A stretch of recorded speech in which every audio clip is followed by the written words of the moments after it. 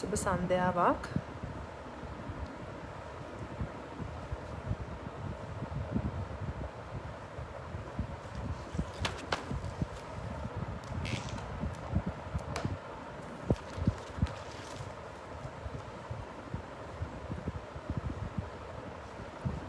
සුබ සන්ධ්‍යාවක්.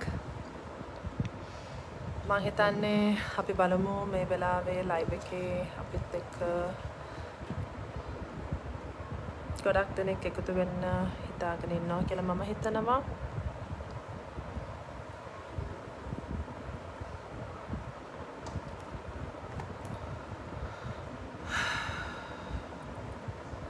කොහොමද?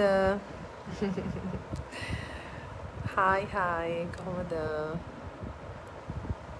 හොඳින් ඉන්නවා.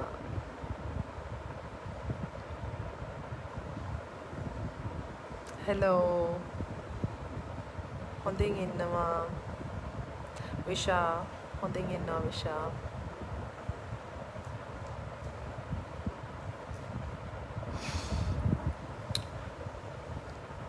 සුබ සන්ධ්‍යාවක්. මම හිතන්නේ දැන් කට්ටිය ජොයින් වෙනවා මට පේනවා ලයිව් එකට. Thank you Samantha. Thank you so much. Thank you Shari. Hi beauty. Thank you. Thank you. හරි මම පටන් ගන්න.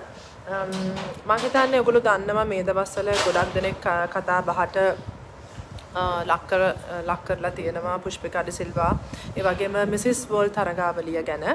ඉතින් මම හිතන්නේ නොයෙකුත් කතා නොයෙකුත් මඩ ප්‍රචාර මම හිතන්නේ ශ්‍රී ලාංකික බහුතර ජනතාව නෙමෙයි මම හිතන්නේ සුළුතරයක් මම හිතන්නේ එකතු වෙලා මේ වගේ මං ගැන වැරදි මං ගැන බොරු දේවල් සමාජ මාධ්‍ය ජාලාවල මම හිතන්නේ පළ කරලා තියෙනවා.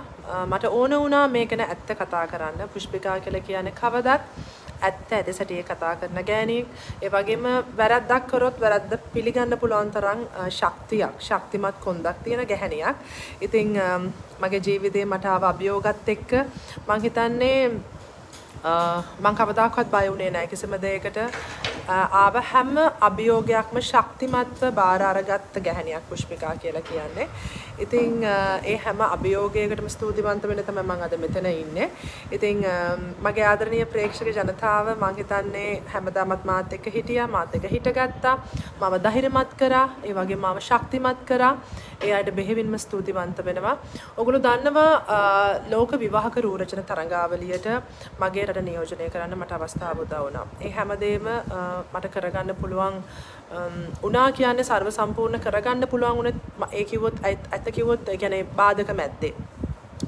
ඒත් මං කිසිම දෙයක් මං හිත වට ගන්නේ නැතුව හිතට ධෛර්යය අරගෙන කොහොම හරි මම මගේ රට නියෝජනය කරන්න යනවා කියන අදිෂ්ඨානය ඇතුව තමයි මම මේ තරඟාවලියට මම ගියේ. ඉතින් ජර්නි එක ගැන කතා කරොත් මමයි ඒ වගේම මගේ නැෂනල් ඩිරෙක්ටර් චන්දිමාල් ජයසිංහ ඒ වගේම මගේ interpreter manager Shanit Fernando ඒ වගේම මගේ makeup artist සාජි මම මේ සිළුම් දෙනාම තමයි ඇමරිකාවට ලාස් වේගස් වලට මගේ උදව්වට කණ්ඩායමක් විදියට ගියේ. ඉතින් මුලින්ම කියන්න ඕනේ තරඟකාරියක් විදියට මගේ අප්‍රේල් මාසයේ වෙච්ච ඉන්සිඩන්ට් එකත් එක්ක මම ගොඩක් ලෝකයක් ඉදිරියේ අපකීර්තියකට ලක් කරන්න හැදුවා. නමුත් ඒක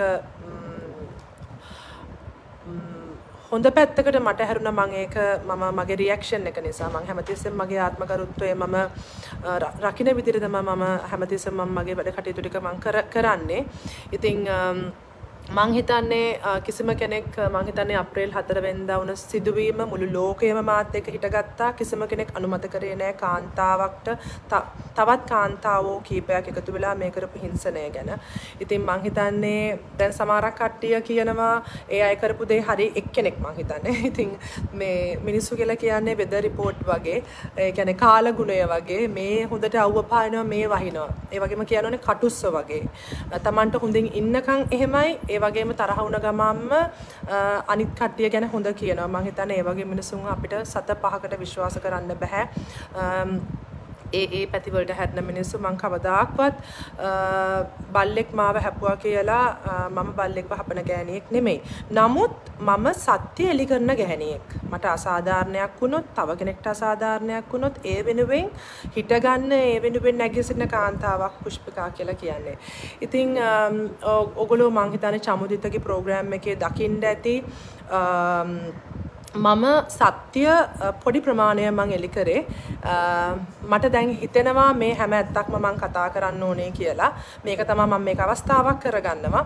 මොකද නැෂනල් ඩිරෙක්ටර්ගෙන් වෙන්න ඕන වගකීම් තරඟකාරියක් විදියට මම සීලම බාධක මැද්දේ, සීලම අභියෝග මැද්දේ බර කරට අරගෙන මා වටා එකතු වෙච්ච පිරිස, මා වටා එකතු වෙච්ච මං වෙනුවෙන්, ඒ කියන්නේ මගේ රට්ට මේ වෙච්ච අප්‍රේල් මාසයේ ඇති වෙච්ච අපකීර්තිය වෙනුවෙන් මේ වෙච්ච ඩැමේජ් එක නිසා මගේ හිතට ධෛර්යයක් ආවා. මම තුන්වෙනි වරටත් ලෝක විවාහක කිරුළ මේ රටට ගෙනල්ලා මේ රට ජාත්‍යන්තර ඉදිරියේ බබලවනවා කියලා. ඒ හැඟීම තමයි මට තිබුණේ. මා වටා එකතු වෙච්ච පිරිස මගෙන් ඇහුව පුෂ්පිකා මොකක්ද අපෙන් වෙන්න ඕනේ? මාවට ගොඩක් දෙනෙක් මාත් එක්ක එකතු වුණා, මාත් එක්ක හිටගත්තා. ඉතින් මං හිතන්නේ නැෂනල් ඩිරෙක්ටර් කෙනෙක්ගෙන් වෙන්න ඕන යුතුයකම් හැම දෙයක්ම බාර අරගෙන මම පෞද්ගලික වියදමින් මම ඒ බර කරට අරගෙන හැම දෙයක්ම එයා ටිකට්ස් වල ඉඳන් හොටෙල් ඇකොමඩේෂන්, එතකොට ට්‍රාන්ස්පෝර්ට් වල සමහරක් ෆීස් ගෙව්වේ මම. ඉතින් මේ හැම බරක්ම මං කරට අරගෙන තරඟකාරියක් දරන්න ඕන බරක් නෙමෙයි මේක. මං හිතන්නේ වෙන කාන්තාවකට මං හිතන්නේ මට ආව තාඩන පීඩන ප්‍රශ්නත් එක්ක මං හිතන්නේ වෙන කාන්තාවකට මෙච්චර සමහරකට ශක්තිය නැති වෙන්න පුළුවන්. මොකද මට දරා ගැනීමේ ශක්තිය තිබ්බ කියලා තවත් කාන්තාවකට ඒ ශක්තිය නැති වෙන්න පුළුවන්. අපි එකිනෙකාට වෙනස්. අතේ ඇඟිලි පහ ගත්තොත් පස් විදියක්. ඒ වගේ තමයි මිනිස්සු කියලා කියන්නේ. ඉතින් ඒක කියන්න ඕනේ මොකද මම හැමතිස්සෙම මං උත්සාහ කරේ මේ හැම දෙයක්ම මං සාධාරණ විදිහට මම තරඟ කරලා මේ හැම ජයග්‍රහණයක්ම මම ලබා ගත්තේ. මොකද ඕගොල්ලෝ දකින්න ඇති සෝෂල් මීඩියා හරහා මම මේ තරඟය වෙනුවෙන් දරුවෙක් එක්ක තනි වුණ මවක් විදියට මෙච්චර අභියෝග මැද්දේ මේ බර කරට අරගෙන නැෂනල් ඩිරෙක්ටර්ගෙන් වෙන්න ඕනේ වගකීම පවා මං මේ බර කරට අරගෙන ඒ වගේම මේ සියලුම වියදම් මේ අපි මේ සිංගප්පූරු තායිලන්ඩ් යන වගේ තරඟයකට නෙමෙයිනේ ගියේ. ඇමරිකාව කියලා කියන්නේ සෑහෙන අමාරුයි. වීසා ගන්න හරිම අමාරුයි.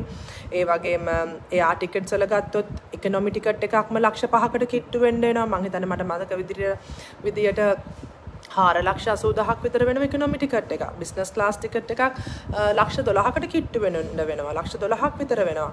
ඉතින් ඒ වගේ මං හිතන්නේ එච්චර වගකීමක් තරඟකාරියක් විදියට ගොඩක් ප්‍රශ්න ඇවිල්ලා ඔයගොල්ලෝ දකින්න ඇති මේ සමහරක් මිනිස්සු මට මේ තරඟයට යන්නවත් මට ඔළුව කෙලින් තියාගෙන යන්න දුන්නේ නැහැනේ. ඒක ඔයගොල්ලෝ දකින්න ඇති. මාව කොච්චර අප්‍රේල් මාසේ 4 වෙනිදා ඉඳන් ඒ වගේම මං හිතන්නේ කෙන්යා ටුවර් එකකුත් මට ඇවිල්ලා තිබුණා. ඒ කෙන්යා ටුවර් එකෙත් මං හිතන්නේ සෑහෙන මඩ ප්‍රහාරයක් ලක් කරලා තිබ්බා. මම මෙහෙම කැසිනෝ එකකට යනවා. මම එතකොට කෙන්යා ටුවර් එක මට යන්න උනේත් නැහැ කොවිඩ් සිටුේෂන් එක නිසා. එතනදිත් මට මඩ ප්‍රහාර ලක් කරලා තිබ්බා. දැන් මට හිතෙන්නේ මේ හැමදේම පිටිපස්සේ ඉන්නේ එක්කෙනෙක් කියලා. ඒ වගේම කියනෝනේ චන්දිමාල්ගේ බර්ත්ඩේ පාටි එක ලොක්ඩවුන් කාලේ කරපු බර්ත්ඩේ පාටි එකට මම ගියා කියලා මට එතන මඩ ගහන්න හැදුවා. මම එතනට ගෙන්න ගන්න උත්සාහ කරා. මොලේ කල්පනා කරලා වැඩ කරපින්ද මම බේරුණා ඒ වෙලාවේ. ඊට පස්සේ එල්ලුම් ගහ සිදුවීමේදීත් මම හිටියේ මාතර ෆොටෝ ෂූට් එක. එතනත් මම ගියා කියලා මට ලොකු මඩ ප්‍රහාරයක් එල්ල කරා. ඒ වගේම වීසා ගන්න යනකොට වීසා එකත් මට නැති වෙන තත්ත්වයට මට මාව නොමග අරින්න එක මට ඇඩ්වයිස් කරා යම්කිසි පුද්ගලයෙක්. එතකොට මගේ මයිකල් සින්කෝ කියන ඩිසයිනර්ගේ ගවුමක් තමයි මම ෆයිනල් එකට මම අඳින්න හිතාගෙන හිටියේ. ඉතින් ඒකෙත් විස්තර ටික මම එම පුද්ගලයාට කුරියා සර්විස් එකේ විස්තර ටික යවුවට පස්සේ එතනත් මගේ ගවුම ෆ්ලයිට් එකට දාන්න තිබ්බා. USA වලට ගවුම ආවා. ඒත් මගේ ගවුම ෆ්ලයිට් එකට වැටෙන්න ඕන එක ඩිලේ වුණා. ඉතින් ඒ වගේ මම මෙච්චර කැපකිරීම කරපු මට හෘද සාක්ෂියට එකඟව ජීවත් වෙච්ච මට ගොඩක් දෙනෙක් මේ ලංකාවෙම කීප දෙනෙක් එකතු වෙලා මට මේ වගේ දේවල් කරන්න හදනවා. මම දන්නේ නැහැ ඇයි මට මේ වගේ දේවල් කරලා ඒගොල්ලෝ මොකද්ද බලාපොරොත්තු වෙන්නේ කියන්න මම ඇත්තටම දන්නේ නැහැ. ඒ වගේම කියන්න ඕනේ මං හිතන්නේ දැන් ගොඩක් දෙනෙක් අපේ ලයිව් එකට එකතු වෙලා ඉන්නවා. ඒ වගේම කියන්න ඕනේ මීට දවස් දෙකකට කලින් ඕගොල්ලෝ දකින්න ඇති Instagram එකේ දනු talk with දනු program එක කරන දනු ඕගොල්ලෝ දන්නව ඇති. මං හිතන්නේ දනු මොකද surname එක යාගේ දනු මන් දන්නේ මට surname එක මට මතක නැහැ. Daily Mirror page එකේ ඔයගොල්ලන්ට ගිහලා බලන්න පුළුවන්. දනු Mrs World Organisation එකේ ටනා කියන වයිස් ප්‍රෙසිඩන්ට් වන ටනා මහත්මියත් එක්ක ඉන්ටර්විව් එකක් කරනවා. ඒ ඉන්ටර්විව් එකේ දැන් පුෂ්පිකා මේ ඇවිල්ලා කියන කතා චමුදිතගේ ප්‍රෝග්‍රෑම් එකට ඇවිල්ලා මේ කියන කතා සත්‍යද කියලා සමහරක් ප්‍රශ්න ඒගොල්ලොම හිතලා ඒක සෙට් අප් කරලා මේ ප්‍රශ්න ටික අහන්න කියලා දනුවත් මං හිතන්නේ මට පේන විදිහට නොමග ඇරියා යම්කිසි පුද්ගලයෙක් මේ ප්‍රශ්න ටික අහන්න වයිස් ප්‍රෙසිඩන්ට් වෙන ටනා මහත්මියව ලයින් මේ ඉන්ටර්විව් එකට අරගෙන මේ වගේ දේවල් අහන්න කියලා මේ වගේ ගොඩක් දෙනෙක් එක්තරා කාන්තාවක් නොමග හරිනවා මට දැන් පේනවා. මට දැන් ඕනේ මගේ ආදරණීය ප්‍රේක්ෂක ජනතාවට මේ සත්‍ය එලි කරන්න. සියලුම සාක්ෂි මාගාව තියෙනවා. එදත් මම පුෂ්පිකා කියලා කියන්නේ ඔළුවෙන් වැඩ කරපු කෙනෙක්, දුරදිග බල්ලා වැඩ කරපු කෙනෙක්. මොකද අපි ළඟින්ම ඉන්න මිනිස්සු තමයි අපිට මේ වගේ දේවල් කරන්නේ. ඉතින් ටනා ජොන්සන් මහත්මිය ඇවිල්ලා කියනවා එයා ටිකට්ස් රෝසි සේනානායක මහත්මියට එයා ටිකට්ස් hotel accommodation travel මේ හැම දෙම ස්පොන්සර් කරේ Mrs World Organisation එකෙන් කියලා. ඒක මම වගකීමෙන් කියනවා ඒක අසත්‍යයක්. මොකද මගේ travel agent හරහාම තමයි Aerozone travel agent වෙන්නේ සුපුන් මහත්මයා. සුපුන් මහතා තමයි රෝම ගියපු සීලුම දෙනාගේම documentation visa fee ගෙව්වේ මම. ඒ වගේම රෝස සේනානායක මහත්මියගේ visa fee එක 50000ක් ගෙව්වේ මම. ඒ වගේ හැම ස්ටේට්මන්ට් එකක්ම මාගාව තියෙනවා, bank statement. ඒ වගේම කියන්න ඕනේ ලක්ෂ 12ක් මම හිතන්නේ ඔයගලන්ට මම පෙන්නන්නම්. ටනා ජොන්සන් මහත්මිය කියනවා ඒගොල්ලෝයි ගෙව්වේ කියලා. රෝස සේනානායක මහත්මියට කොයිම වෙලාවකවත් Mrs World Organisation එකෙන් ඉන්වයිට් කරලා තිබුණේ නැහැ. ඉන්විටේෂන් එකක්වත් එවලා තිබුණේ නැහැ. මුලින්ම ඉන්විටේෂන් ලෙටර් එක ගෙන්න ගත්තේ ටනා ජොන්සන් මහත්මියගෙන් මටයි මගේ නැෂනල් ඩිරෙක්ටර්ටයි ඉන්ටර්ප්‍රිටර් මැනේජර් ශනිත්ටයි සාජිටයි හෙයාර් ඩ්‍රෙසර්ටයි විතරයි. ඊට පස්සේ මගේ හෙයාර් ඩ්‍රෙසර්ට වීසා හම්බුනේ නැහැ. අනිත් සියලු දෙනාට වීසා හම්බුණා. ඒ වගේම මගේ අක්කා ඊට පස්සේ මගේ අක්කටත් වීසා හම්බුනේ නැහැ. මන් දන්නේ නැහැ හේතුව කියන්න. ඒ වගේම කියන්න ඕනේ ඊට පස්සේ තමයි ඊට කලින් අපිට මගේ නැෂනල් ඩිරෙක්ටර් චන්දිමාල් ජයසිංහ මට කෝල් කරලා කිව්වා පුෂ්පිකා රෝස සේනානායක මහත්මියත් එනවා කියලා කිව්වා කියලා. ඇත්තටම මට බය හිතුණා ඇයි අය එන්නේ? මොකටද එන්නේ? මං ඒත් කිව්වා මොකද මම හැමදාමත් මගේ කැපකිරීමෙන් මොකද මට මං ගැන විශ්වාසයක් තියෙනවා. මම ඊටමත් මම සෑහෙන මහන්සි වෙලා දරුවත් එක්ක මෙච්චර මේ ගෙදර වගකීම් මගේ දරුවගේ වගකීම් මේ වෙනුවෙන් national director ගෙන් වෙන්න යුතුයකම් මේ හැමදේම ඒ බර කරට අරගෙන ජිම් එකට ගිහිල්ලා සෑහෙන මහන්සි වෙලා පොඩකින්න මෙච්චර බර කරට අරගෙන ගෙන මෙච්චර දේවල් මම මහන්සි වුණේ මම ඇඳුම් නිර්මාණය කරගත්තේ මම ඇඟ කෙට්ටු කරගත්තේ වගේ මම ඩයට් කරලා සෑහෙන මගේ ඇඟේ බර අඩු කරගෙන මේ සියලුම වගකීම් මම අරගෙන තරඟකාරියක් විදිහට මම සර්ව සාධාරණ විදිහටයි මම මේ තරඟයට ඉදිරිපත් උනේ සාධාරණව ජයග්‍රහණය කරන්නයි. සමහර කට්ටිය මේ තරඟයට ගිහිල්ලා අසාධාරණ විදිහට තරඟය ජයග්‍රහණය කරන්න හැදුවා මම ජයග්‍රහණය කරා. මං හිතන්නේ ඒ වගේවත් මට මේ තරඟය ජයග්‍රහණය කරන්න මට ඕනකමක් තිබුණේ නැහැ. මොකද මට මං ගැන විශ්වාසයක් තියෙනවා, මට හැකියාව තියෙනවා, මම ලස්සනයි. මේ හැමදේම මේ තරඟයට තියෙන සුදුසුකම් මාගාව තියෙනවා. ඉතින් හරිම කනගාටුයි කියන්න. මේක මං දැන් කියනවා මගේ රටේ ජනතාවට, මගේ ආදරණීය ප්‍රේක්ෂක ජනතාවට මම කියන්න කැමතියි. මේ වගේ ලෝකය ප්‍රසිද්ධ මිසිස් වර්ල්ඩ් ඕගනයිසේෂන් එකේ වයිස් ප්‍රෙසිඩන්ට් වෙන ටනා මහත්මිය ඇවිල්ලා කියනවා රෝස සේනානායක මහත්මියගේ ටිකට් එක අරන් දුන්නේ ඕගනයිසේෂන් එකෙන් කියලා. ඒක අමූලික බොරුවක්. ඒක වගකීමෙන් කියනවා. මට හරිම කනගාටුයි කියන්න මාගව සාක්ෂි තියෙනවා. මම ඉදිරිපත් කරනවා දැන් මගේ රටේ ප්‍රේක්ෂක ජනතාවට.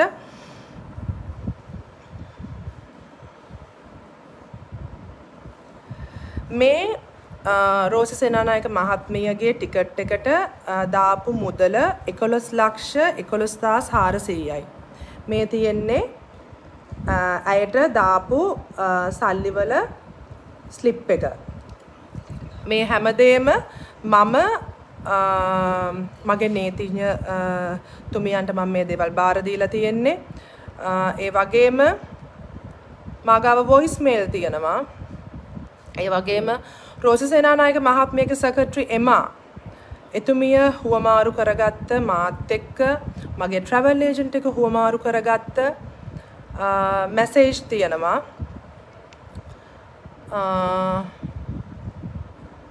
මේ ඒ දේවල් ඔයගලන්ට ෆෝන් නම්බර් එක පේනවා ඇති. ඔයගලන්ට පේනවා ඇති. ඒ වගේම මම මේ සීලම දේවල් මගේ Facebook එකට මම මේ ස්ක්‍රීන්ෂොට්ස් ටික මම දානවා. ඔයගලන්ට බලන්න පුළුවන් කවුද ඇත්ත කියන්නේ කවුද බොරු කියන්නේ කියලා. තමන් වැරද්දක් කරපු නිසා තමයි දැන් මේ බලාලු ලවා යම්කිසි ගැහැණියක් පුද්ගලයෙක් මෙහෙම යටි ගින්දර ගෙනියන වැඩ කරන්නේ. දැන් සමාජය අවදි වෙන්න ඕනේ. මගේ ආදරණීය ප්‍රේක්ෂක ජනතාවට මම ආදරෙන් කියනවා මේ ප්‍රකාශන මේ කියන දේවල් අසත්‍යයක්.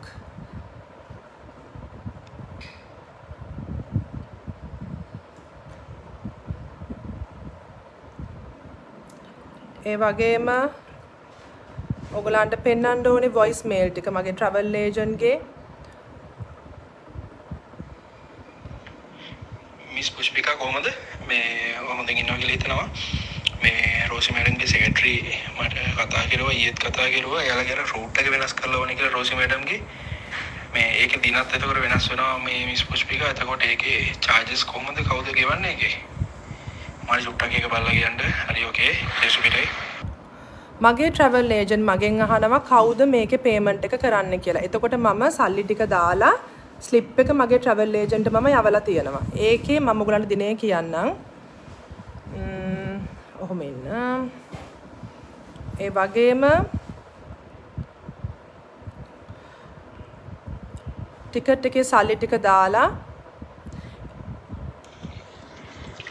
මිස් පුෂ්පිකා ඔප්ෂන්ස් ගොඩක් තියෙනවා. මේ තව අඩුවටක් තියෙනවා. එයා කැමති නැහැනේ මේ තව ගොඩක් අඩුවට තියෙනවා. සිංගප්පූර් එයර්ලයින්ස් ඒ වගේ ගන්නවා නම් බිස්නස් ක්ලාස් කටා එක තියෙනවා. එයා කැමතිම නැහැ ඒවල. එමිරේට්ස්මයි ඕන කියන්නේ. එයා ඊට පස්සේ ඩුබයි වල දවස් දෙකක් ඉඳලා එන්නේ. මේ මාර අමාරුවෙන් රූට් එක හොයාගත්තේ මේ ඒ කියන්නේ අඩු මේ ට්‍රාන්සිට් ටයිම් ගොඩක් අඩු ඒවා. මම දැක්කා මේ මම මිස් පුෂ්පිකාගේ ටිකට් එක දැක්කා. මේ මිස් පුෂ්පිකා ලෙද්දි පැය 7:00මාරක ට්‍රාන්සිට් එකක් තියෙනවා කියලා මම දැක්කා. මේ ටිකට් එකේ තියෙනවා. මේ ලොස් ඇන්ජලිස් වල.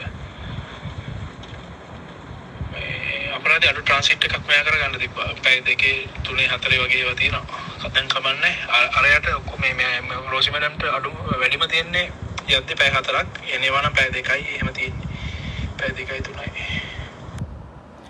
ඕගොල්ලන්ට තේරෙනවා ඇති ඇත්තටම රෝස සේනානායක මහත්මියට වෙනත් එයාලයින් එකකින් ටිකට් එක අරන් දෙන්න හැදුවාම ඇය කැමති නෑ කියලා මගේ ට්‍රැවල් ඒජන්ට් කියනවා. මිස් පුෂ්පිකා ඔප්ෂන්ස් ගොඩක් තියෙනවා. මේ තව අඩුවටක් තියෙනවා. එයා කැමති නැහැ මේ. එයා කැමති නැහැ කියලා කියනවා. ඔයගලන්ට ඇහෙනව ඇති? බිස්නස් ක්ලාස් කටයක තියෙනවා. එයා කැමතිම නැහැ දේවල්. ඩුබායි වල ඒගොල්ලන්ගේ නංගිව බලලා එමිරේට්ස් එයාලයින් එකේ ටිකට් එකක් ඕනේ කියලා කිව්ව නිසා ඇයට මම ගරු කරන පුද්ගලයෙක් විදියට මං ඇයට මං ඒ දේ මං ඇයට ලබා දුන්නා. මම දැක්කා මේ මම මිස් ඒ වගේම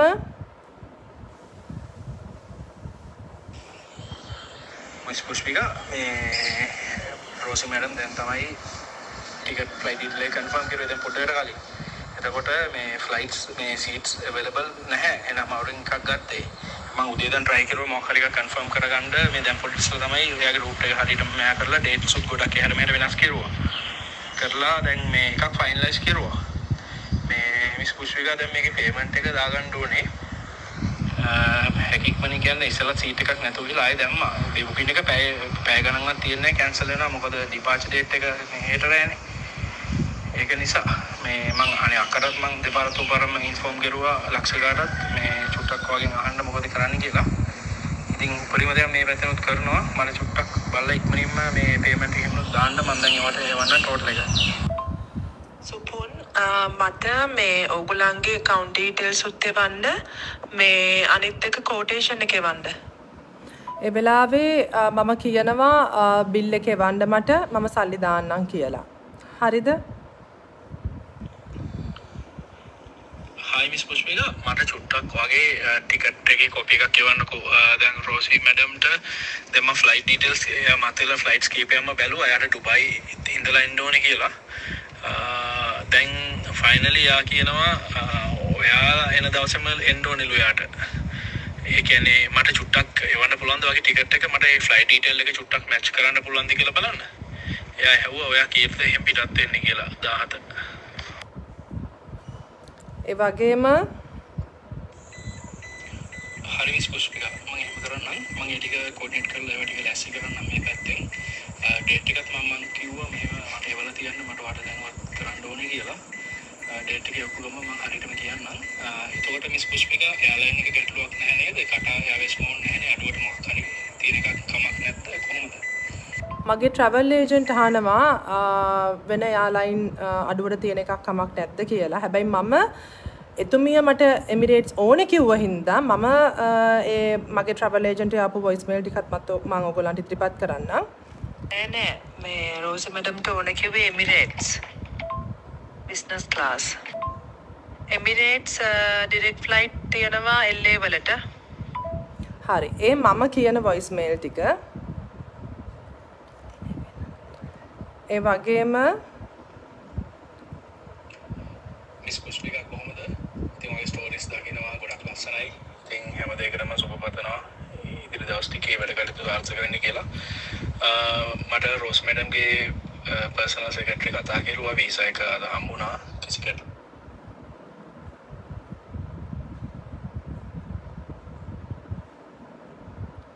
එමයි කියලා. කොහොමද ටිකට්ස් වලට ප්‍රොසීඩ් කරන්න කියලා මගෙන් ඇහුවා. කොහොමද මිස් පුෂ්පිකා මං කවත් කරලා ඩබල් චෙක් කරන්නම් කියලා. මට පොඩි අප්ඩේට් එකක් දෙන්න. මං ඔයාලට කොස්ට් එක කියන්නද කොහොමද කියලා මට කියන්න. බිස්නස් ක්ලාස් ඉකොනොමිද දාන්න ඕනේ කියලාත් මට චුට්ටක් කියන්න. ඒ මගෙන් අහන්නේ මන්ඩේ ජනවාරි 10 වෙනිදා. Hi Supun. ඔයා අපේ මේ රෝස මැඩම්ගේ සෙක්‍රටරි මාමිස්ට කතා කරලා මේ කියන්න මේ මැඩම් යන දවස හරියටම කියන්න. මොකද මෙසේජ් වල පජන්ට් එක 15 වෙනි තියෙන්නේ. අපිට කිව්වේ නම් 10 යනවා කියලා. මේ ඔයා අහන්න කවද්ද යන්නේ කියන එක. අහලා මේ හරියටම ඩේට් එක කවද්ද කියලා අහලා මේ බිස්නස් ක්ලාස් එක කීයද කියලා මට බලලා කියන්න. කෝටේෂන් එක එවන්න. මේ අනිත් එක මේ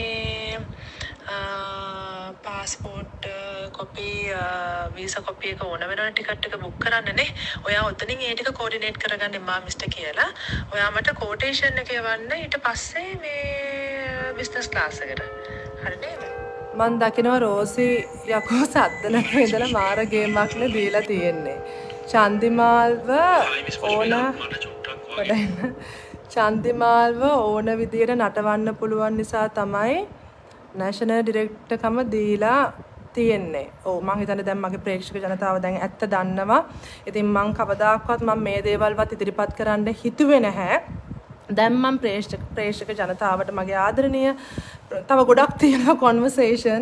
ඒ වගේම මිසිස් රෝසි සේනානායක මහත්මියගේ එමා කියන්නේ secretary එමා මිස්ගේ මම දැන් පෙන්නන්නම්. රෝසි සේනානායක එමා මිස් නේද?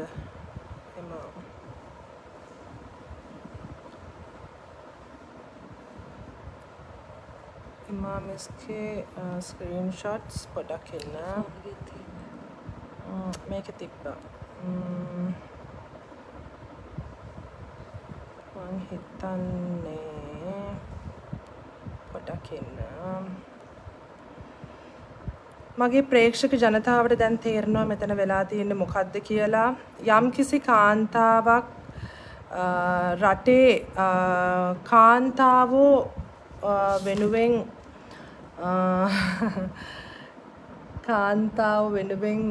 කාන්තාවන්ගේ අයිතීන් වෙනුවෙන් ඉදිරිපත් වෙන ළමා අපචාර වෙනුවෙන් ඉදිරිපත් වෙන ඒ වගේම කාන්තා හිංසන වෙනුවෙන් ඉදිරිපත් වෙන යම්කිසි කාන්තාවකට මේ රටේ සදාකාලික රැජන වෙන්න ඕන වෙලා තිබුණ නිසා තමයි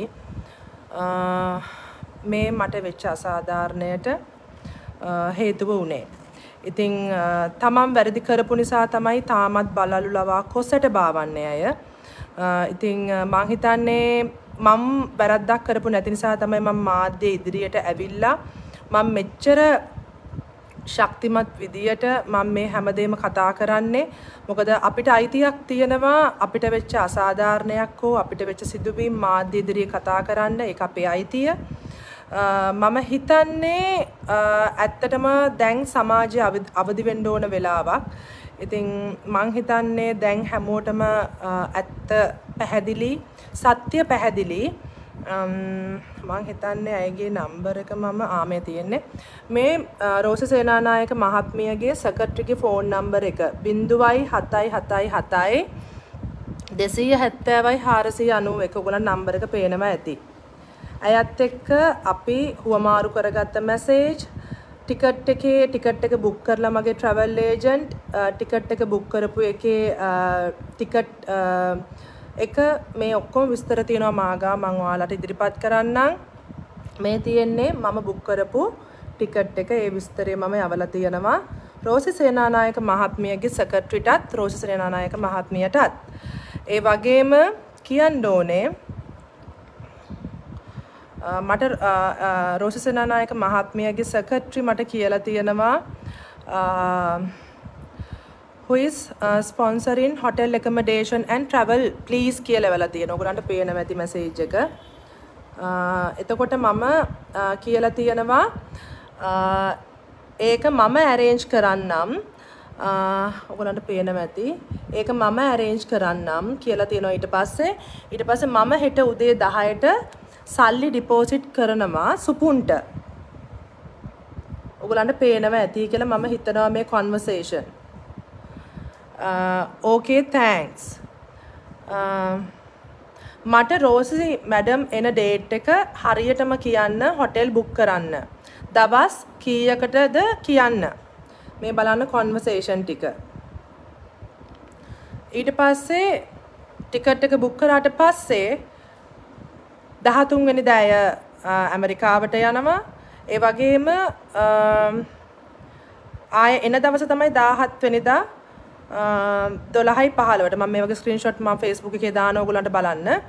ඒ වගේම please arrange airport pickup on arrival at Las Vegas on 13th at 8:15 p.m. I will send flight details to Tana as well. මේ හැමදේම මම හරහා තමයි මට කියලා තමයි බුක් කරගන්න ඔවුන් ලෑස්ති කරේ. එතකොට එතනදී මම වොයිස් මේල් එකක් අරිනවා. මං ලාස් වේගස් වල ඉද්දි තමයි මම එතකොට පැජන්ට් එකට ගිහිල්ලා කම්පිටිෂන් එකේ ඉන්න අතරතුර මම යපු වොයිස් මේල් එක මම ඔයගොල්ලන්ට ඉදිරිපත් කරන්නම්. Hi Miss Rose madam එක්කන් එන්න මේ චන්දිමාල් යනවා මේ එයාපෝට් එකට. ඒතර එක ප්‍රශ්නයක් නෑ. හොටෙල් එක දවස් 4ක් නේ. ඒක මම බුක් කරනවා. එතකොට වෙල්කම් එකයි අපි ඒක ඔයගොල්ලෝ මෙහෙන් ලෑස්ති කරලා ලංකාවේ අයයි රෝස madamට වෙල්කම් එකක් දෙන්නත් වහනයි ඔක්කොම ටික මේ ඇවිල්ලා එහෙම යන්න වහන ඔක්කොම ටික අපි arrange කරනවා. හරි නේද? ඊට පස්සේ එමාමි. Thank you very much Pushpika. I'll inform madam accordingly. Wish you all the best Pushpika and our prayers are there for you to bring the crown back to Sri Lanka. Take care. God bless. A මාමිස්ගේ voice mail එක. ඒ වෙලාවේ චන්දිමාලුත් ළඟ හිටියා hotel එක book කරන්න හිටියේ රෝසි මැඩම්ට මම දවස් 4කට එතකොටවත් ටනාලා hotel accommodation වත් රෝසි සේනානායක මහත්මියට බුක් කරලා තිබුණේ නැහැ. එයා ටිකට් එකවත් බුක් කරලා තිබුණේ නැහැ. ඒ හැමදේම කරගත්තේ මට කියලා. චන්දිමාල් ජයසිංහ තමයි මට කෝල් කරලා කිව්වේ පුෂ්පිකා රෝසි මැඩම් එනවා කියලා කිව්වා. මගේ ටිකට් එක අරන් දෙන්න එපා. ඔයා රෝසි මැඩම්ගේ ටිකට් එක අරන් දෙන්න. ඒ වෙලාවෙත් මං හව ඇයි ඇය එන්නේ? මොකද මට මේ පැජන්ට් එක සාධාරණ විදිහට මට දිනන්න ඕනකම තිබුණේ. මම මහන්සි වුණෙත් මට ඕන නම් අසාධාරණ විදිහට දිනන්න තිබුණා නම් මං ඔච්චර මහන්සි වෙන්න ඕනෙත් නෑ. ඔච්චර ඔය ජිම් ගානේ ගිහිල්ලා එතකොට මේ ඩයට් කරලා මෙච්චර මේ වියදම් කරගෙන ඉතින් මට මේ මම නිකන් මට ගිහලා දිනලා ඉන්න තිබ්බා. මහන්සි වෙන්නේ නැතුව. මට අසාධාරණ විදිහට දිනන්න තිබ්බනා. ඉතින් මං හිතන්නේ මෙතන දැන් ඔයගොල්ලන්ට පැහැදිලි ඇත්ත මට මේ සත්‍ය එලි කරන්න ඕනකම තිබුණා මිනිසුන්ව හරියට මේගොල්ලෝ නොමගාරිනවා මේ දැන් අපි මේ ක්‍රමවේදය වෙනස් කරන්න ඕන අවස්ථාවක් පුෂ්පිකා කියලා කියන්නේ කවදාත් වෙනස් විදියට හිතන වෙනස් දෙයක් කරන්න හදන ඇත්ත ඇති සැටියේ කතා කරන කෙනෙක් ඉතින් දැන් තේරුම් ගන්න දනු කියලා කියන්නේ ඇත්තටම ලංකාවේ මාධ්‍යවේදියෙක්. එතකොට යම්කිසි කාන්තාවකගේ කීමකට වයිස් ප්‍රෙසිඩන්ට් වෙන මිසිස් වර්ල්ඩ් පැජන්ට් එකේ ටනා මහත්මියව ඩේලි මිරර් එකේ ඉන්ස්ටාග්‍රෑම් ගිහිල්ලා ලයින් එකට අරගෙන බොරු දේවල් කියන්නේ එයවත් පත් කරලා තියෙනවා. දැන් හිතා ගන්න මගේ ආදරණීය ප්‍රේක්ෂක ජනතාවට මම කියනවා බලන්න මේ වගේ වයිස් ප්‍රෙසිඩන්ට් වෙන ටනා මහත්මියවත් මේ වගේ බොරු කියන්න උගන්නලා තමන් මේ කරන වැරදි යටපත් කරගන්න තාමත් ඇය මම මෙච්චර මාධ්‍ය ඉදිරියේ කතා කරනවා තාමත් ඉස්සරහට අවිලා ඇයට කතා කරන්න තරම් කොන්ද ශක්තිමත් නැහැ. ඊටමත් වගකීමෙන් කියනවා මගේ ආදරණීය ප්‍රේක්ෂක ජනතාවට ඇත්තටම මේ කරන අසාධාරණ ගැන ඔයගොල්ලෝ නැගී සිටින්න. මොකද කාන්තාවකට වල කපනවා නම් අපේ රටේම ඉන්න මේ අපේ රටේම ඉන්න මාධ්‍යවේදියෙක් දනු කියන්නේ මගෙන් අඩුම තරමේ කෝල් කරලා අහන්න හරි තිබ්බා පුෂ්පිකා මොකද්ද මේකේ ඇත්ත නැත්ත. ඒ වගේම රෝසි සේනානායක මහත්මිය මේ වගේ ඇයි මිසිස් වර්ල්ඩ් ඕගනයිසේෂන් එකට පොළඹවන්නේ මේ වගේ දේවල් මේ වගේ ලංකාවේ මාධ්‍යවේදීන් එක්ක ඇවිල්ලා මේ වගේ බොරු ප්‍රචාරණ කරන්න කියලා. ඉතින් අනිත් මිනිස්සු මේවා බලාගෙන සද්ද නැතුව ඉවසගෙන ඉන්නම ඇති බයට. හැබැයි පුෂ්පිකා කියලා කියන්නේ කවදාවත් බය කියන දේ පොඩ්ඩක්වත් තියෙන ගැහණියෙක් නෙමෙයි. මම හැමදාමත් මං සත්‍ය කතා කරපු කෙනෙක්. මං හැමතිස්සෙම කියන දෙයක් ඇත්ත ඇති සැටියේ කතා කරන කෙනෙක්. මොකද දැන් ඒකෙන් තේරුම් ගන්න ටනා ජොන්සන් මහත්මියව මේ වගේ එයා ටිකට් එක අරන් දුන්නා කියලා බොරු කියන්න පෙළඹෙව්වා නම් මගේ විනිශ්චයත් තව කවර කතාද කියලා මං අහනවා. එතකොට ඇයට එච්චර ශක්තියක් තියෙනවා මිනිසුන්ව මේ වගේ අතට අරගෙන පාලනය කරන්න. විනිශ්චය මණ්ඩලයේ එවපු සියලුම කොන්වර්සේෂන් මං කොයිම තැනකවත් මං කියලා නෑ මාර්ක් ෂීට්ස් මගේ අතේ තියෙනවා කියලා.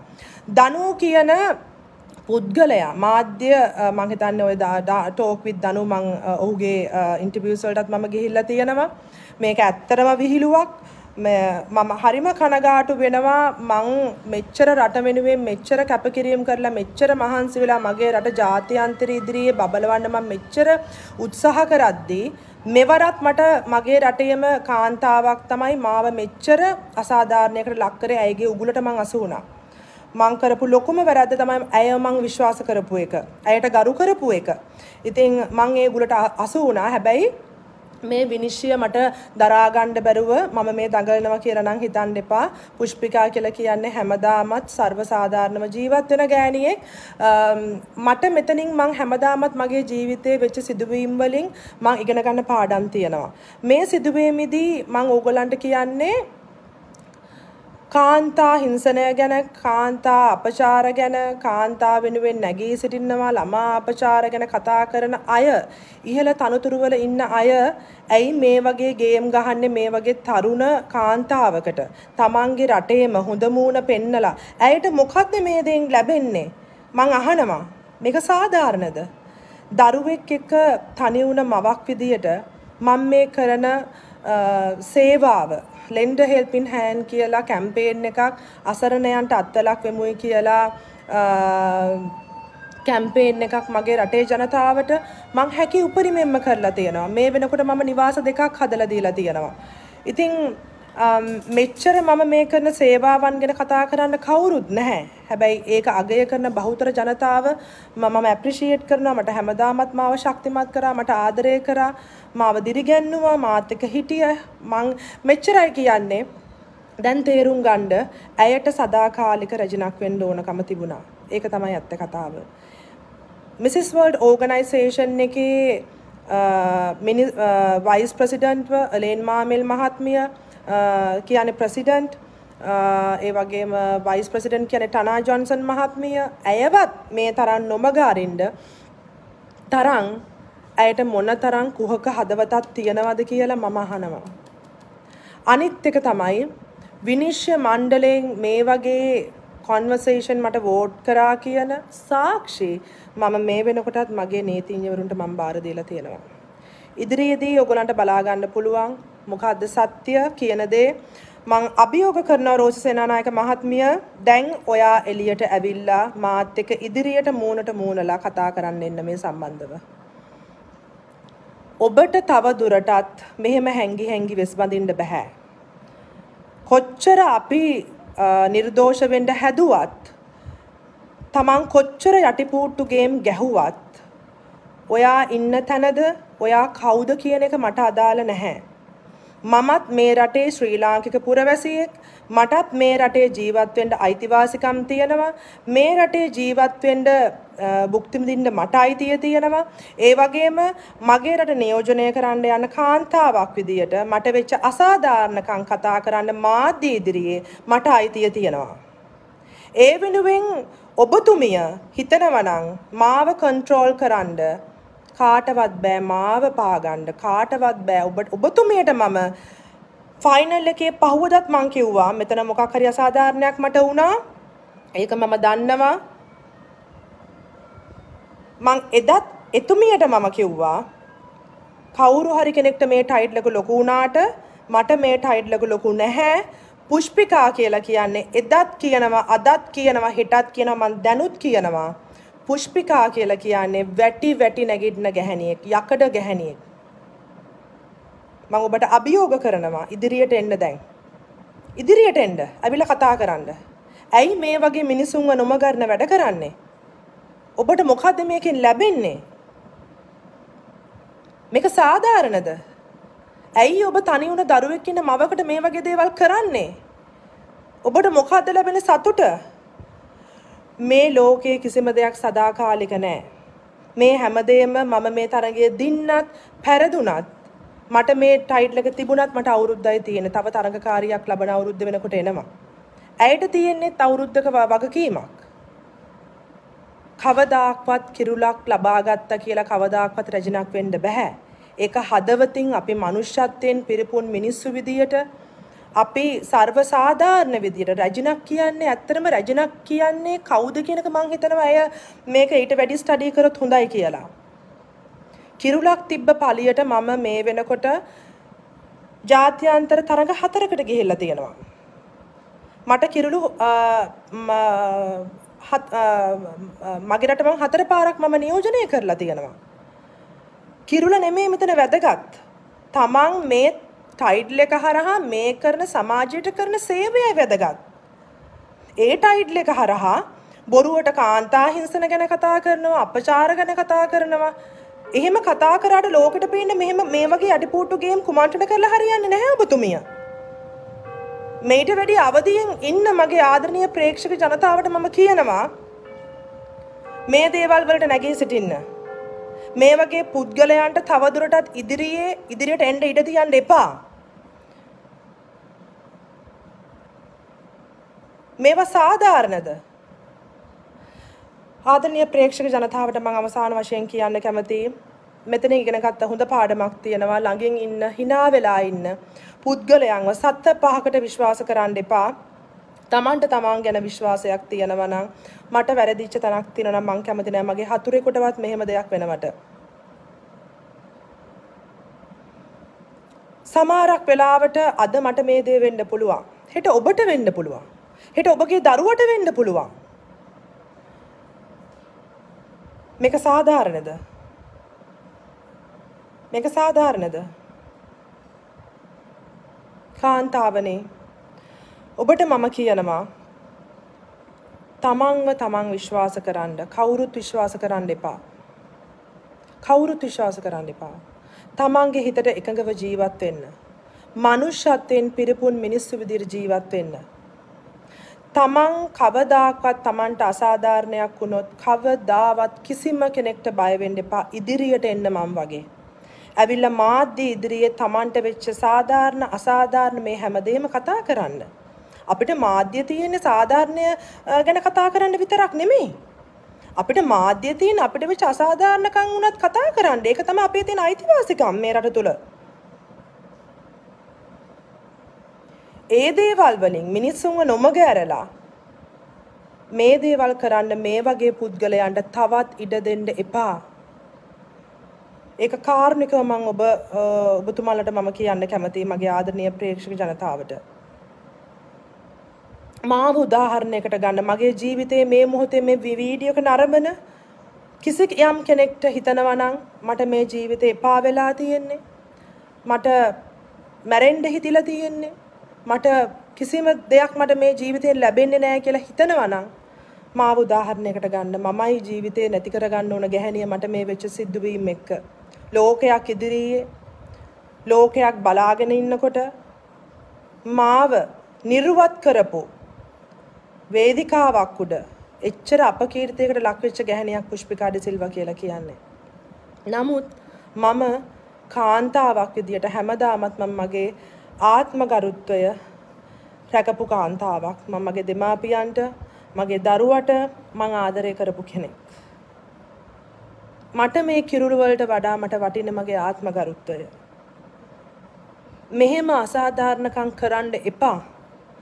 තනි විශේෂයෙන් තනි වුණ දරුවෙක් ඉන්න අම්මා කෙනෙක්ට විතරක් නෙමෙයි. තවත් ගැහණියෙකුටවත් මෙහෙම කරන්න එපා. ඒක ඉල්ලීමක්. මන් දන්නේ නැහැ ඔවුන්ට මොකද්ද මෙතන ලැබෙන තෘප්තිය. මාව උදාහරණයට අරගෙන ඔබ ඉදිරියට එන්න. මට එදත් වේදිකාවක් උඩ මාව නිර්වත් කරේ අපේ රටේම කාන්තාව පිරිසක්. මට හොඳ මූණ පෙන්නලා. හැබැයි මං ඒ මොහොතේම උන්ට සමාව දුන්නා. ජනවාරි 15 වෙනිදාත් මට හොඳ මූණ පෙන්නලා මාව අසාධාරණයකට ලක් කරේ මගේ රටේ ඉන්න කාන්තාවක්. මගේ ළඟින්ම ඉන්න කෙනෙක්. එතුමියටත් මම මේ මොහොතේම සමාව දුන්නා. මං කවදාකවත් මගේ ජීවිතේ මට වැරදි කරපු මිනිසුන්ට මං හැමදාමත් මං සමාව දුන්නා. මං වෛර කරන්නේ නැහැ. ඒ දේවල් කරොත් මාවමයි පිරිහෙන්නේ. මං හැමදාමත් අසරණ මිනිසුන්ට උදව් කරපු කෙනෙක්. හොඳ අවවාද දුන්න කෙනෙක්. මගේ හොඳ අත්දැකීම් තුලින් හෝ මට එල්ල වෙච්ච නරක අත්දැකීම් තුලින් හරි මං සමාජයට හොඳ පණිවිඩයක් දුන්න කෙනෙක්. මුළු ලෝකයම හිටගත්ත මාත් එක්ක මගේ රියැක්ෂන් එක නිසා අප්‍රේල් 4 වෙනිදා ඕගොල්ලන්ට මම කියනවා කාන්තාවනේ මම ඔබට ආයාචනා කරනවා. ඔබගේ හිත තුල ඉන්න යකඩ ගැහණිය එළියට අරගෙන අභීතව ධෛර්යමත්ව මම් වගේ ඉදිරියට එන්න. ඉදිරියටම යන්න. කවදාක්වත් ආපස්සට අඩියක් තියන්නත් එපා. වැටෙන්නත් එපා. වැටි නැගිටින්න මම් වගේ. මමත් ඔයාලා වගේම සාමාන්‍ය ගැහණියක්. මම අත්දැකීම් තුලින් තමයි මගේ හිත ශක්තිමත් කරගත්තේ. මේ හැම අභියෝගයකටම මේ හැම අත්දැකීමකටම ස්තුතිවන්ත වෙන්න තමයි මම අද මෙතන ඉන්නේ.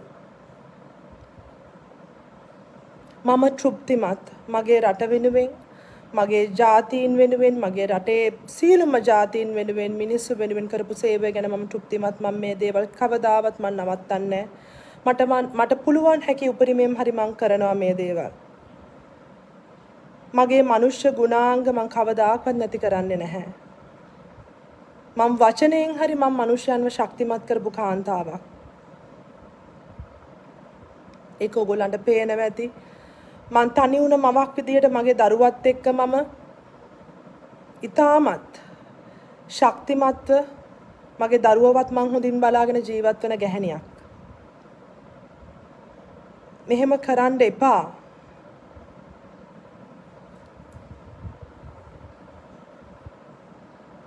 මං එදත් කියනවා, මම අදත් කියනවා, මම හෙටත් කියනවා පුෂ්පිකා කියලා කියන්නේ යකඩ ගැහණියෙක්. පුෂ්පිකා වට්ටන්න බෑ. මං එතුමියටත් මං කිව්වේ කවුරු හරි කෙනෙක් හිතනවා නම් මාව වට්ටන්න හම්බ වෙන්නේ නැහැ. එතුමිය හිතන්න ඇති මං අඬලා මට මේක අහිමි වුණා කියලා කෑ ගහගෙන මං ඒ කිසි දෙයක් කරේ නැහැ. අවසාන 3 දෙනා තෝරද්දිත් මම කොන්ද කෙලින් තියාගෙන hina වෙලා ඒ විනිශ්චය මම බාරගත්තා.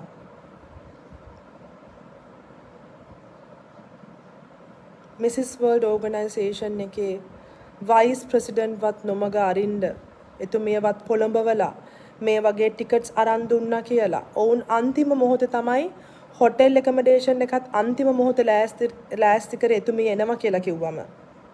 ට්‍රාන්ස්පෝර්ට් එක අන්තිම මොහොතේ තමයි එතුමියට ටනා ජොන්සන් මහත්මිය ඇරියේ. මම ලෑස්ති කරනකොට. ඇයි මේ වගේ දේවල් බොරු කියන්නේ මාධ්‍ය ඉදිරියේ? Mrs. World Organization එකත් මුළු ලෝකයක් ඉදිරියේ ලැජ්ජ වෙනවා මේ වගේ දේවල් මේ වගේ බොරු ප්‍රකාශන කරනකොට. මාගාව සාක්ෂි තිබුණා. පෙන්නන්න. රෝසි සේනානායක මහත්මියගේ conversation ටිකත් මම ඔයගලන්ට පෙන්නන්නම්. රෝසි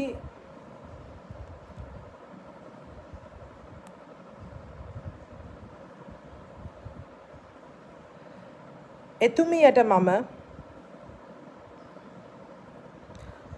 12 වෙනිදා ටිකට් එක බුක් කරලා රෝසි සේනානායක මහත්මිය ඔයගලන්ට පේනවා ඇති ප්‍රොෆයිල් පික්චර් එක. එයා ටිකට් එක මම ජනවාරි 12 වෙනිදා තමයි මම එයා ටිකට් එක එතුමියට බුක් කරලා මේ අරින්නේ. ඔයගලන්ට පේනවා ඇති. රෝසි සේනානායක මහත්මියගේ නම්බර් එක තමයි මේ තියෙන්නේ. 077 පේනවා ඇති. මම බොරුවක් කියන්නේ නැහැ. එතුමියගේ නම්බර් එක මේ. ඒ වගේම මෙන්න conversation ටික, මෙන්න profile picture එක, මම රෝසි සේනානායක මහත්මියගේ නම්බර් එක මම save කරලා තියෙන්නේ. ඇයගේ ටිකට් එක එතුමියට එන්න.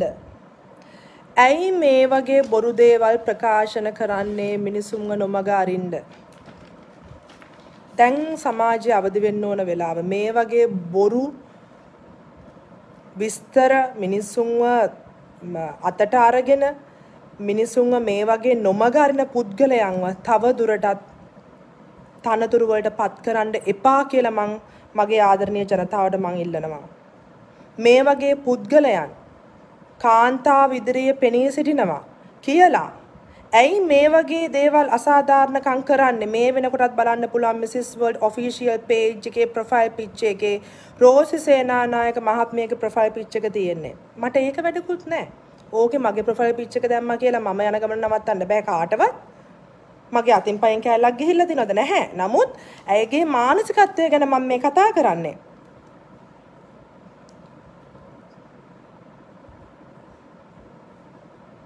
ඒ වගේම මීට දවස් 2කට කලින් මගේ travel agent Rosie Senanayake මහත්මියගේ secretary call කරලා අහලා තියෙනවා එයා ටිකට් එකට ගිය ගාන. ඇයි මේ දේවල් අහන්නේ? දැන් කරන්න ඕන දේවල් ටික කරලා ඉවරයිනේ. දැන් සතුටු වෙතිනේ. දැන් උදේ නිින්ද යනවා ඇතිනේ යාට. ඇයට සදාකාලික රැජින වෙන්න ඕන ඇති. හැබැයි එහෙම වුණා කියලා තමන්ගේ ආත්මය මේ වගේ මේ නාස්ති කරගන්න එපා. මෙච්චර මේ කොවිඩ් වෛරස් සිටුේෂන් එක මිනිස්සු මෙච්චර දුක් විඳිනවා. ආර්ථික ප්‍රශ්න තියෙනවා. මං හිතනවා මේ වගේ මිනිස්සුන්ට උගුල් අටවන වෙලාවේ අහිංසක මිනිස්සුන්ගේ බඩකට පිරෙන්න බඩු පැකට් එකක් බඩු ටිකක් අරන් දෙන්න පුළුවන් නේ ගිහිල්ලා. මිනිස්සුන්ට සේවයක් කරන්න පුළුවන් මෙච්චර මේ හිරතන මේ තනතුරු වල ඉන්නවා. ඇයි මේ අසරණ මිනිස්සුන් වෙන සේවයක් කරන්න බැරි මේ මෙච්චර මේ ගෲප් හදාගෙන මේ ප්‍රොෆයිල් පික්චර්ස් මාරු කරගෙන ෆේක් ඒවා හදාගෙන ගෲප් හදාගෙන මොකක්ද ඇයිගේ මානසිකත්වය? මට අවුරුදු 32යි. ඇයට අවුරුදු මං හිතන්නේ දැන් 60ටත් 65ටත් වඩා වැඩි. ඇය කොතනද ඉන්නේ මම කොතනද ඉන්නේ? මගේ ජීවිතේ තාම පටන් ගන්නම. මට තව ගොඩාක් දුර යන්න තියෙනවා. මොකක්ද ඇයට තියෙන මාත් එක්ක තියෙන තරහ මොකක්ද තියෙන කම්පිටිෂන් එක? මට නම් ඇයත් එක්ක තියා කාත් එක්කවත් මට කම්පිටිෂන් එකක් නැහැ. මට තරංගය තියෙන මාත් එක්ක මං හැමදාමත් කතා කරන මගේ හෘද සාක්ෂියත් එක්ක හෙට දවසේදී මම මොනවාද කරන්නේ ඊළඟ විනාඩියේ මම වෙනුවෙන් මම මොනවාද කරන්නේ ඊළඟ විනාඩියේ මගේ රට වෙනුවෙන් මම මොනවාද කරන්නේ ඊළඟ විනාඩියේ හෙට දවසේදී මම මගේ රටේ සමාජය වෙනුවෙන් මොනවාද මම කරන්නේ මගේ දරුවා වෙනුවෙන් මොනවාද කරන්නේ මගේ දෙමාපියෝ වෙනුවෙන් මොනවාද මම කරන්නේ ඒ දේවල් ගැන මම හිතන්නේ ඇයට මොකද්ද මේ ඇති වෙලා තියෙන මානසික පීඩන මං හිතන්නේ ඇයට මේ ලොකු මානසික පීඩනයක් තියෙනවා මේ වගේ මේ තව තරුණ කාන්තාවන් සමග මේ විදියට මේ මෙහෙම සෙල්ලම් කරන එක ගැන ලොකු ප්‍රශ්නයක් තියෙනවා මං හිතන්නේ හැබැයි මං වැටුනේ නැහැ මට දරා ගැනීමේ ශක්තිය හොඳට තියෙනවා ඒ වගේම මයිකල් සිංකුගේ ඩ්‍රෙස් එක ලක්ෂ 75ක් කියලා මේ දේවල් බොරු කියලා මම දැක්ක දනුවගේ ප්‍රෝග්‍රෑම් එකකට ගිහිල්ලා චන්දිමාල් ජයසිංහ බොරු කියලා කියනවා. මම අද අදින සපත් දෙක 1000ක් වෙන්න පුළුවන්. හෙට අදින සපත් දෙක 10000ක් වෙන්න පුළුවන්. ඒක කවුරුත් ප්‍රශ්නයක් කරගන්න ඕනේ නැහැ. මෙතන කිසිම තැනක මම කිසිම බොරුවක් කරලා නැහැ. මම මයිකල් සිංකුගේ මෙච්චර වටිනා ගවුමක් හරි මම අඳින්න මම උත්සාහ කරපු එක ගැන මගේ නැෂනල් ඩිරෙක්ටර් වගේම අනිත් මිනිස්සු අගය කළ යුතුයි. මෑත ඉතිහාසයේ කිසිම ලංකාවේ කිසිම කෙනෙක් මේ වගේ දෙයක් කරන්න හැදුවෙත් නැහැ උත්සාහ කරෙත් නැහැ කරන්න කැපැසිටි එකක් නැහැ.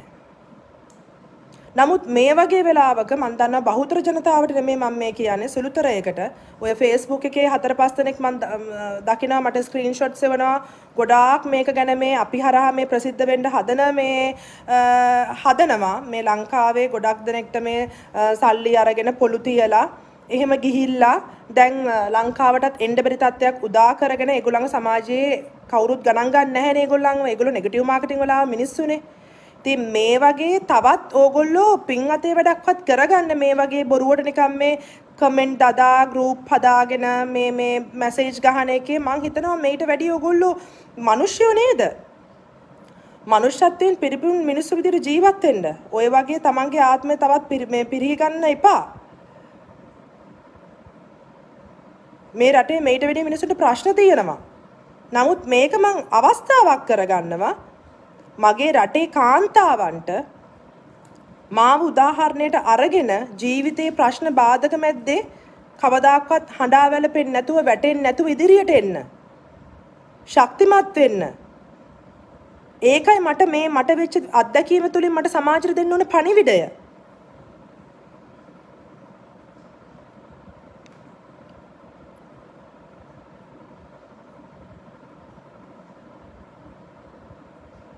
ඒ වගේම කියන්න ඕනේ මම මේ තරඟයේ ජයග්‍රහණය කරත් අවසාන 6 දෙනා අතරට තේරුණත් මම දන්නවා මම මේ හැමදේම කරේ මගේ රට වෙනුවෙන් මගේ රටේ ජනතාව වෙනුවෙන් සියලුම කාන්තාවන් විවාහක අවිවාහක සියලුම කාන්තාව වෙනුවෙන් මගේ හැකි උපරිමෙන් මං කරා ඒ හැමදේම ඔයගොල්ලෝ දන්නවා ඒ වගේම තරඟයකට යන්න ඉන්නවා නම් ඒ වගේම බලන්න තරඟේ ස්ටෑන්ඩඩ් එක මුලින්ම බලන්න කියලා මම කියනවා මොකද අප්‍රේල් මාසේ 4 වෙනිදා මේ තරඟය හරහා මුළු රටම විලි ලැජ්ජාවකට පත් කරා මේ මිසිස් ශ්‍රී ලංකා තරඟාවලිය නිසා ඒ වගේම අපිත් එක්ක හොඳට මූණ පෙන්නලා අන්තිමේදී දැන් කටුස්ස වගේ වෙනස් වෙන මිනිස්සු ඉන්නේ ඒ ඕගනයිසේෂන් වල. ඉතින් මම හිතනවා වැදගත් ස්ටෑන්ඩඩ් එකක් තියෙන තරංගාවලිය බලලා ඒකේ හිස්ටරිස් චෙක් කරලා ඒ වගේ තරංග වලට යන්න මොකද මට වෙච්ච අසාධාරණකම් මම ඕගොල්ලන්ට වෙනවට මම දකින්න මම කැමති නැහැ මගේ අත්දැකීම් මම ඕගොල්ලොත් එක්ක බෙදා හදාගන්නේ ඉතින් නීතිමය ක්‍රියාමාර්ග මම ගන්නවා අනිවාර්යයෙන්ම මට මේ වෙච්ච අසාධාරණ වලට මොකද ලොකු අපකීර්තියකට මා ලක් කරා මේ ඕගනයිසේෂන් එක හරහා මම ඒ ගැන මම දැන් කතා කරන්නේ නැහැ මේ කරපු බොරු තොරතුරු පළ කරාට ඒ අය වෙනුවෙන් මම නීතිමය ක්‍රියාමාර්ග මම ගන්නවා අනිවාර්යයෙන්ම ඒ වගේම Facebook එකට මම දානවා මේ හැමදේම ඒ ආටිකල්ස් වල විස්තර ටික ඒ වගේම travel agent ගේ conversation මේ සීලම දේවල් සමාජයේ මේ දේවල් දැනුවත් වෙන්න ඕන මිනිසුන්ව නොමගාරිනවා එක්කෙනෙක් පිටිපස්සේ ඉඳගෙන එක එක අය විස්සරහට දදා වයිස් ප්‍රෙසිඩන්ට්ලට බොරු කියන්න කියලා නැෂනල් ඩිරෙක්ටර් මම දැක්කා දනුගේ ප්‍රෝග්‍රෑම් එකේ චන්දිමාල් ජයසිංහ කියනවා මම රෝස්තේනානායක මහත්මිය පැත්තේ හිට ගන්න ඕනේ කියලා. ඇයි දන්නේ හිට ගන්න ඕනේ. අසාධාරණකම් කරාටද? ඒ වගේම මේ මිසිස් ශ්‍රී ලංකා පැජන්ට් එකට ගිහිල්ලා මට තෙල් කුප්පියකුත් දුන්නා මේක තියාගන්න කියලා. එදා ඉඳන් තමයි අපේ අතර ප්‍රශ්නත් ඇති වුනේ. මොන තෙල්ද කුප්පිද කියන්න මම දන්නේ නැහැ.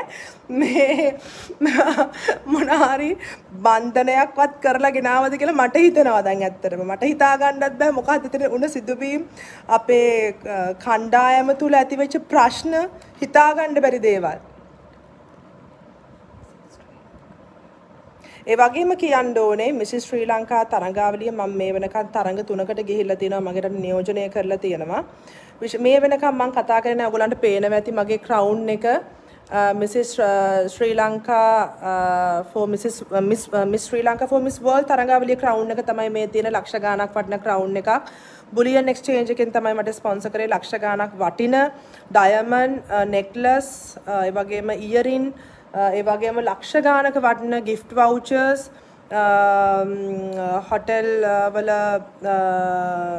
මම හිතන්නේ ෆ්‍රාන්ස් ටිකට් එකක් හම්බුණා TV හම්බුණා බැංකොක් ටිකට්ස් අපිට ට්‍රිප් එකක් හම්බුණා ඒ වගේම මට සලෝන් එකේ නම මතක නැහැ ලක්ෂයක විතර බියුටි ට්‍රීට්මන්ට් මට හම්බුණා ඒ වගේම ගොඩක් ඒ කියන්නේ ඩිජිටල් කැමරා හම්බුණා මං හිතන්නේ ඒවා තමයි ඇත්තටම පැජන්ට් කියලා කියන්නේ ස්ටෑන්ඩඩ් පැජන්ට් කියලා කියන්නේ. අපි තරඟයක් කරනකොට අපි කරන කැපකිරීමට අපිට සාධාරණයක් වෙන්න ඕනේ. මිසිස් ශ්‍රී ලංකා තරඟයට ගියා කියලා මට අඩුම තරමේ gift voucher එකක් තියා මට gift එකක්වත් මට හම්බුන්නේ නැහැ. දැන් තමයි මම මේ ඇත්ත කතා කරන්නේ. මොකද මං gift පස්සේ යන ගැහණියක් නෙමෙයි. gift voucher පස්සේ යන ගැහණියකුත් නෙමෙයි. crown පස්සේ යන ගැහණියකුත් නෙමෙයි. crown එකක් ඔලුවට තිබ්බා කියලා අපිට රජණක් වෙන්නත් බෑ. ඒක අපේ qualities වලින් අපේ හදවතින් එන්න ඕන දේවල් තමයි රජිනක් කියලා කියන්නේ. ඒ වගේම මේ පාර මිසිස් ශ්‍රී ලංකා තරඟයට අපිට crown එකක් gold crown එකක් අපිට දීලා තිබුණේ Vogue Jewelers වලින්. ඒක ඒ වෙලාවට විතරයි අපිට අඳින්න දුන්නේ. shoot එකදී අපිට අරගෙන එන්න යනවා අපි ආයෙ ගිහලා ඒගොල්ලන්ට බාර දෙන්න ඕන. ඉතින් මම ඇත්තටම කිව්වොත් මම මෙහෙම තරඟයක් දැක්කමයි අඩුම තරමේ අපිට පොඩි crown එකක් හරි සාමාන්‍යයෙන් ඒ විනර්ට ඒ කරන කැපකිරීමට දෙන්න ඕනේ. ඔයගොල්ලෝ හැමෝම දන්නවා ඇති මේ දේවල් අඩුම තරමේ කිසිම කෙනෙක්ට මිනි පැජන්ට් එකකටවත් මේන් ටයිටල් එක වින් කරපු මිස් ශ්‍රී ලංකටවත් කිසිම gift එකක් රුපියලක දෙයක් මට හම්බුනේ නැහැ. මෙම තරඟයට ගිහිල්ලා මගේ අතින් සෑහෙන බර ගාණක් මට වියදම් වුණා. ඒක මම කියන්න ඕනේ ඇත්තටම. ඉතින් මේ වගේ තරඟ වලට යන්න කලින් තමන්ගේ ආත්මගරුත්වයත් කෙලසන දේවල් මේ වෙන්නේ. ඉතින් මම හිතනවා ඕගොල්ලෝ බුද්ධිමත් වෙලා වැඩිහිටියන්ගෙන් අවවාද අරගෙන මේ වගේ හිස්ටරි චෙක් කරලා මේ වගේ තරඟ වලට යන්න මේ රටේ ලෝකය මිනිසුන්ව හිනස්සන වැඩ කරන මේ වගේ කිසිම ක්වොලිටි එකක් නැති තරඟ වලට යන්න එපා කියලා මම ඉල්ලීමක් කරනවා තරුණ පරපුරට. අවවාදයක් ගන්න ඕන නම් මට කතා කරන්න ඕනම වෙලාවක මම මේ තරුණ පරපුර වෙනුවෙන් මම අනිවාර්යයෙන්ම මම ඒගොල්ලොත් එක්ක මම ඉන්නවා මට කරන්න පුළුවන් හැකි උපරිම දේ මම කරනවා. ඉතින් හරිම කනගාටුයි කියන්න. හැබැයි මේ කිසිම දෙයකින් මා වටන්න බෑ. ඒක කියන්න ඕනේ. පුෂ්පිකා කියලා කියන්නේ මේ තමන් කියන්නේ හැමදාමත් හොඳ දේවල් අත්දැකීම් වලින් හොඳ පුද්ගලයන්ගෙන් ඉගෙන ගන්න පාඩම් වගේම හැමදාමත් නරක අත්දැකීම් වලින් සහ නරක පුද්ගලයන්ගෙන් පාඩම් ඉගෙන ගන්න ගැහණියක්. ඒ හැම අත්දැකීමක්ම අරගෙන මම ඊළඟ ස්ටෙප් එක නිර්මාණය කරගන්න ගැහණියක්. ඉතින් දැන් සමාජයේ දන්නව ඇත්ත මොකක්ද කියලා මං හිතනවා තවදුරටත් මෙතන දැන් කිසිම ප්‍රශ්නයක් ඇති වෙන්නේ නැති වෙයි කියලා මම හිතනවා. මට මේ හැමදේම ගැන කතා කරන්න ඕන වුණා මගේ ආදරණීය ප්‍රේක්ෂක ජනතාවට. ඉතින් අවසාන වශයෙන් මම කියන්න කැමති මහත්මා ගාන්ධීතුමා කියලා තියෙනවා මනුෂ්‍යත්වය කියලා කියන්නේ මහා සාගරයක් කියලා.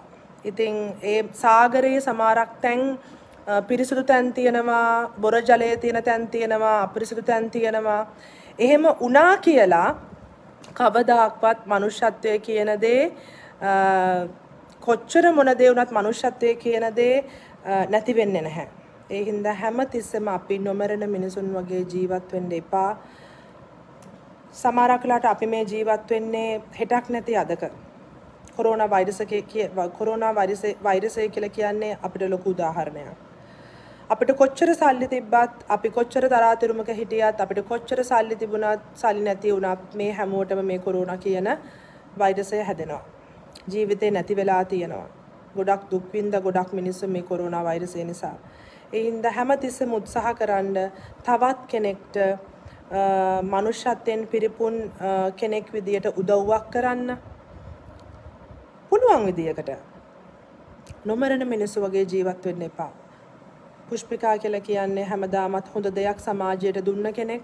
ඔයගොල්ලෝ වෙනුවෙන් මම හැමදාමත් මං ආදරෙයි. මාත් එක්ක ලාස් වේගස් වල මට උදව් කරපු ගොඩක් දෙනෙක් ඉන්නවා. ගිහාන් අයියා, පියල් අයියා, ඒ වගේම නම් වශයෙන් කියන්න බෑ මට මේ වෙලාව නම් ඇත්තට මට මතක් වෙන්නේ නැහැ. ඒ සීලුම දෙනාට බෙහෙවින්ම ස්තුතියි. මං වෙනුවෙන් මගේ කණ්ඩායම වෙනුවෙන් එයාපෝට් එකට එනකම්ම මට උදව් කරා. ලාස් වේගස් වල හිටපු ශ්‍රී ලාංකික ජනතාව, මගේ රටේ ජනතාව, ප්‍රේක්ෂක ජනතාව මට ආදරය කරන සීලුම දෙනාට බෙහෙවින්ම ස්තුතිවන්ත වෙනවා. මම වෙනුවෙන් හිටියට ඉදිරියටත් මාත් එක්ක මං ඉඳී කියලා මං විශ්වාස කරනවා. සීලුම දෙනාට බෙහෙවින්ම ස්තුතිවන්ත වෙනවා. මේ වෙලාව අවස්ථාවක් කරගන්නවා සීලුම දෙනාට ස්තුති කරන්න. එහෙනම් ඔයගොල්ලෝ හැමෝටම තෙරුවන් සරණයි. ජේසු පිහිටයි. God bless you. Good night.